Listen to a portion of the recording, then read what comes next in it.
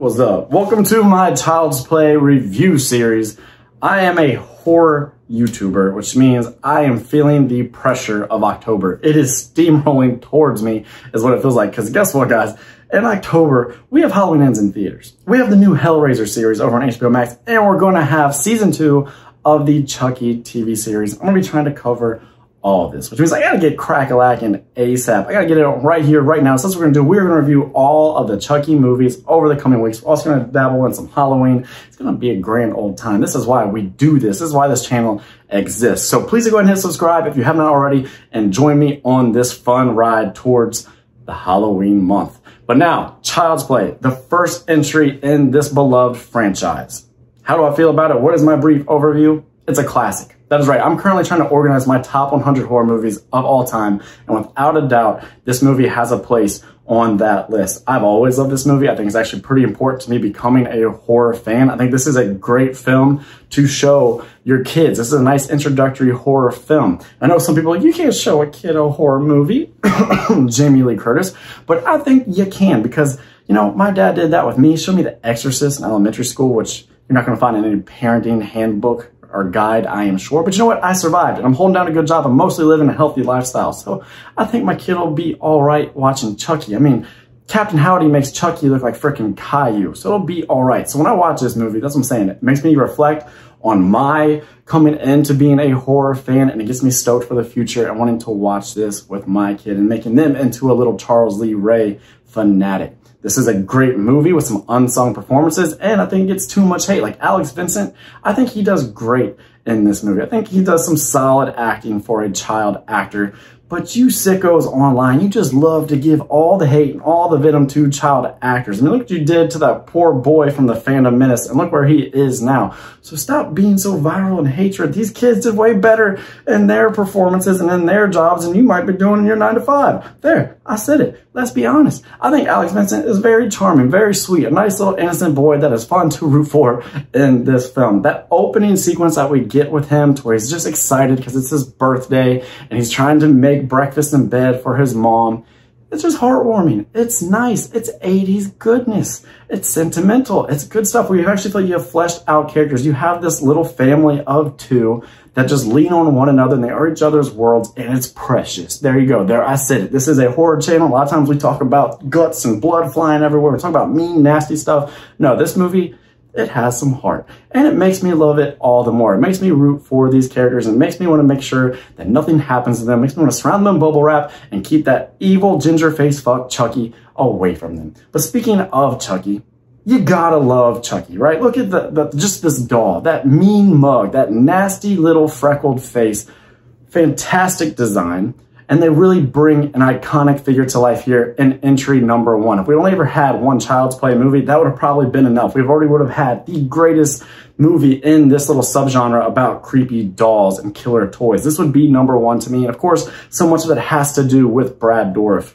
What a wonderful performance by him as a vocal actor. You have that nasty, mean face on this doll already. You have him doing killing stuff. You have that background of him being a voodoo-loving serial killer. And then what he does with that cackling laugh and that sneering, snide voice that he just comes at you with, you're like, yeah, that of course is a voice this doll would have. And instead of feeling like ADR, you feel like that doll is just talking. And you just buy in, and you can kind of suspend your disbelief a little bit and just go along for the ride and have a good old time with a solid-ass horror movie that, like I said, would be my top 100 of all time. So give some love to Don Mancini. Give some love to Tom Holland. Not enough people do. You never hear about Tom Holland when people talk about their favorite horror directors. But he gave us Child's Play, which is in my top 100.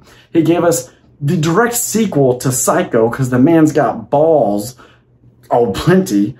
And he didn't just give us that sequel, he arguably made it better than the original. That is right. I have no problem coming out and being like, you know what? I have more fun watching the Psycho sequel than I do the original Psycho. I have an appreciation for that movie. It's a damn good movie. It is a classic.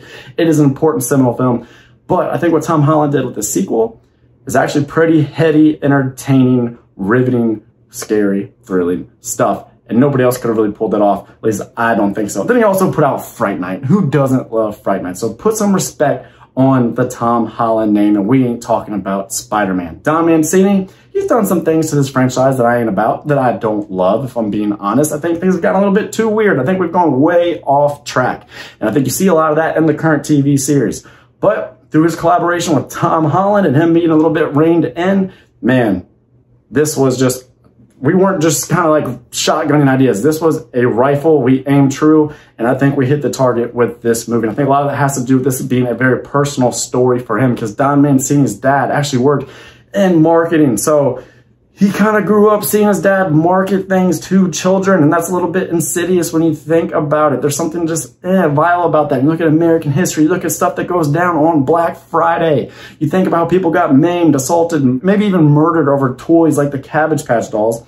And it's like, oh, there's some subtext to this creepy doll movie. There's more beneath the surface than there might look. This is a lot more than just a regular old slasher, and I love it for that. You can't necessarily say that about some of the sequels, but this movie has that in spades. It's a smart little flick. Something else I love about this movie is that setting. I love that this is set in the winter. I can't explain it. It just does something to enhance it and makes it feel more real. It's just, when it comes December, I want to watch this movie. And I've often thought about doing like a top 10 list of best December or winter horror movies. And of course you would do things like Misery or The Thing or like The Lodge that came out a few years ago. But I don't think a lot of people think of Child's Play as like a winter horror movie. But when you watch it, you feel the coolness.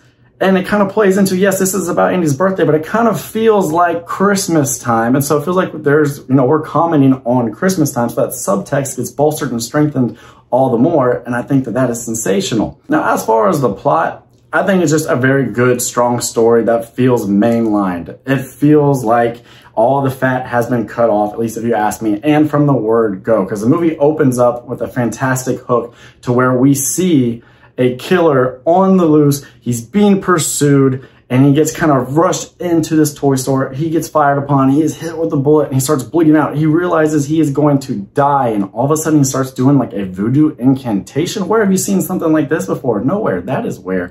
And now he's going to possess a doll. And we talked about that sweet little family earlier. So now you have this perverse kind of thing where you have that sweet little boy with a heart of gold, and he's being tucked in next to a doll that is imbued with the spirit of a serial killer. And he's sitting there hugging the doll.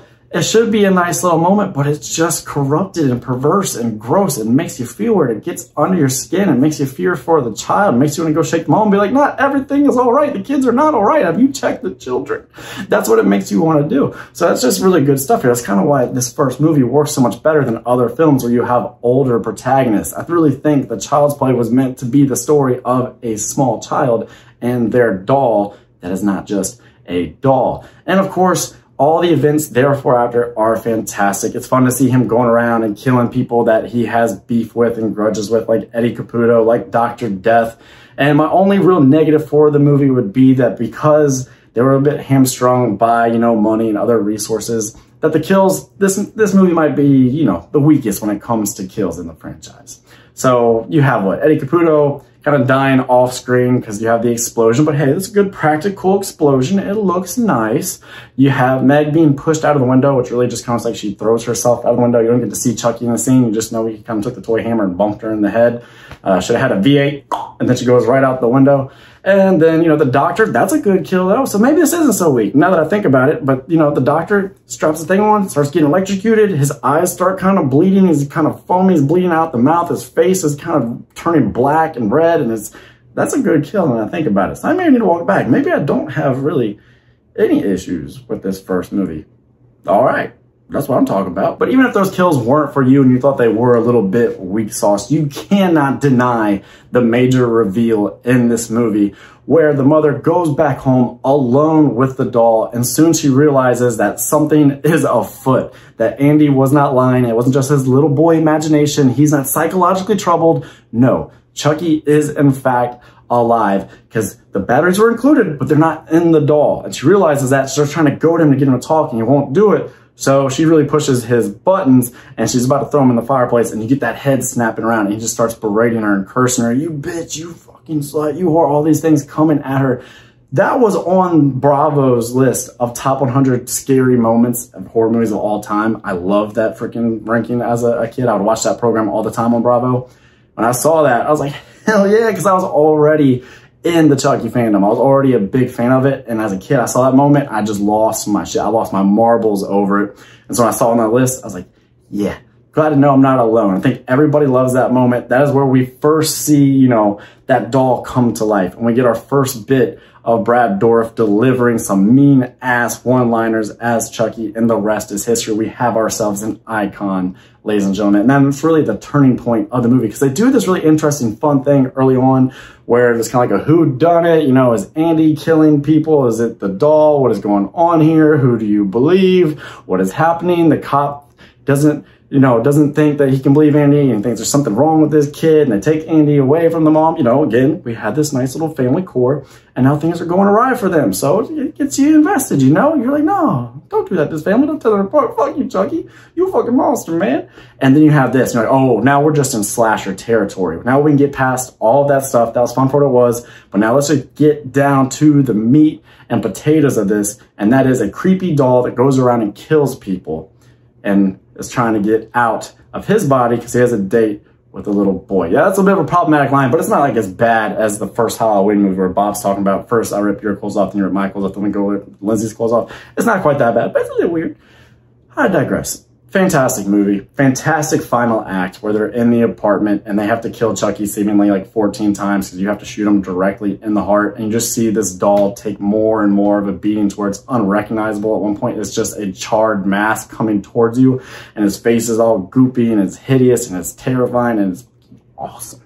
It is awesome. I love the practical effects here in the ending. Yes, there is a bit where you can, of course, tell that that is a little person, and the little person is actually bigger than the doll has been the entire movie. Yes, you could point that out, but you know what? It's not a CGI doll. It's not some horribly rendered mess like the end of The Boy 2, and it doesn't ruin anything for me, so I'm here for it. I love that final bit, and I just think it's funny that Tom Holland tried to put as much of an ass-kicking abuse that he could on this doll because he wanted it to be a one-off. He didn't want it to be watered down by copious amounts of sequels. So he's like, you know what, I'm going to disfigure this thing and maim it and destroy it and leave it into a little piece of fucking nothing so they can't come back and just make this some sort of try-hard cash cow that loses its appeal over time. You tried, Tom Holland, and for that we applaud you. But you know what? Money talks, bullshit walks.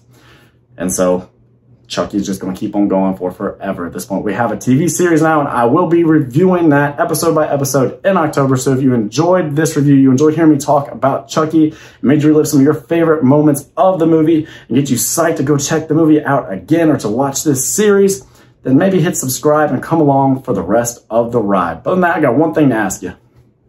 Have yourself a great day. I'm Nate for Nate Flicks, and that's a wrap.